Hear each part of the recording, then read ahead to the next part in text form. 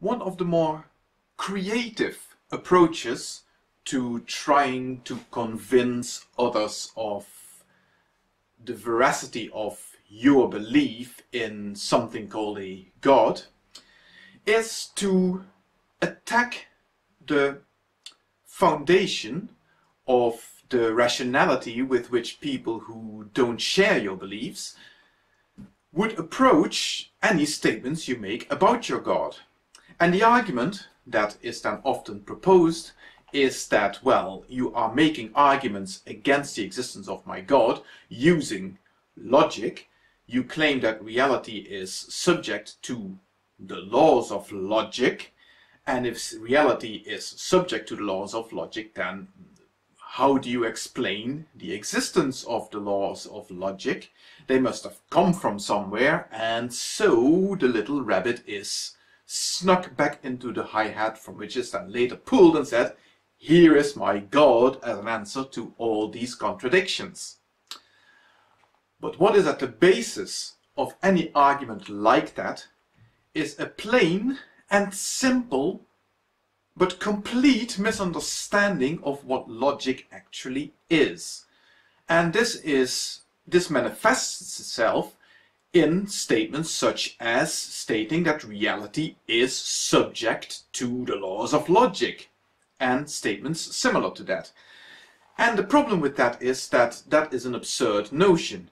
As these people correctly point out, in my opinion, this presupposes that the laws of logic must therefore be external to reality and imposed upon reality, and if they are external to reality, then you've opened the floodgates to any other claim of supernatural nonsense that could explain other aspects of reality, and you've basically entered La La Land.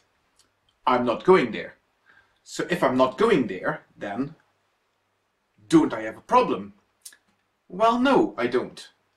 You see, I do not subscribe to the position that reality itself is subject to logic in any way, shape or form. Now you will probably think that I've lost my mind. Surely reality is internally consistent. It sure is. And you can apply logic when you are talking about reality. But therein lies the rub. You see, reality is not subject to logic. Statements about reality are what are subject to logic. And this leads us to the correct way of looking at the whole so-called issue. And that is to understand that when we are talking to somebody about reality, including if we are making statements about the existence of some God thingy or other, we are making statements about reality. And we are then subjecting those statements to logic.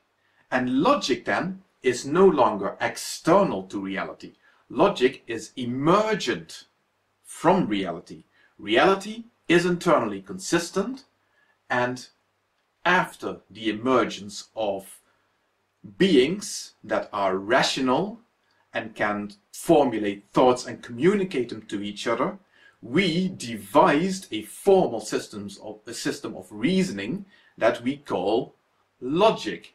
That system was invented by us as a coherent, internally consistent system that would allow us to make statements about reality and to manipulate statements about reality and compare them to each other and to assign truth value or falsehood value to such statements about reality.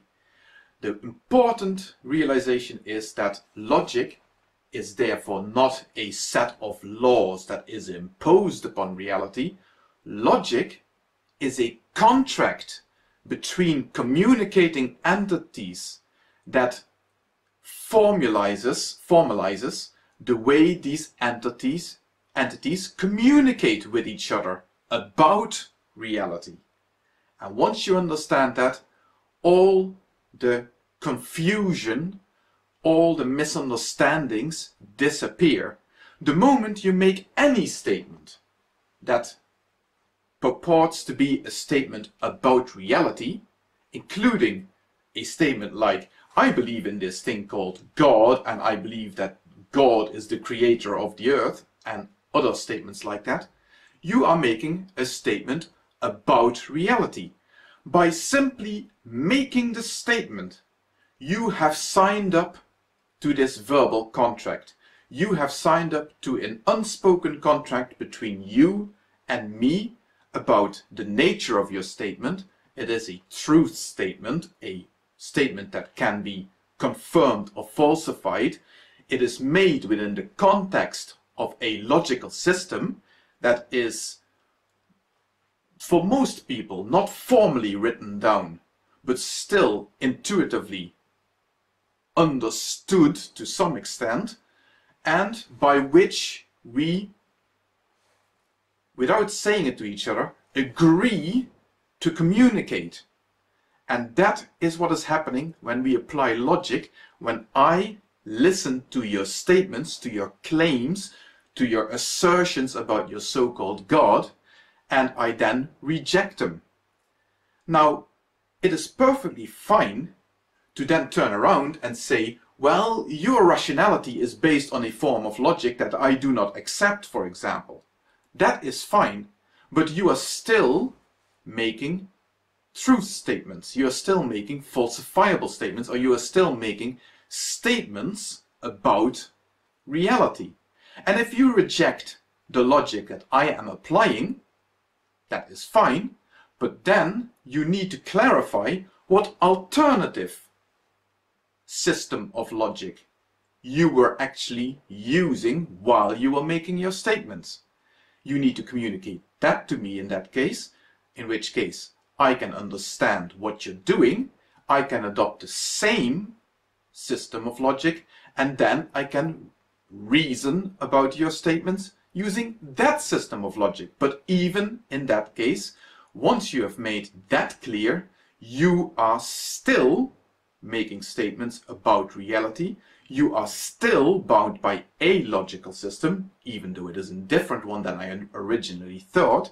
And this is the crucial bit, you are bound by the logical system that we have agreed upon in order to communicate with one another.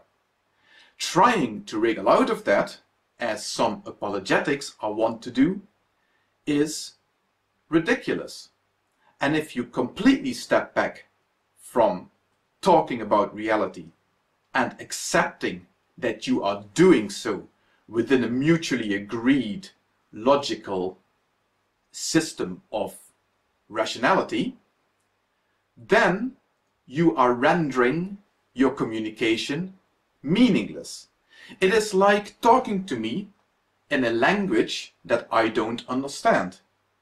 And you may be talking and you may think that what you are saying makes perfect sense, but to me it is incoherent, unintelligible noise. And the same goes for a system of logic that we haven't both agreed upon. If you start making statements to me about reality, and you refuse to allow yourself be pinned down to a mutually agreed logical system by which you make your statements and I understand your statements, then your statements become incoherent, unintelligible, and effectively meaningless. But there is the crux of the whole problem.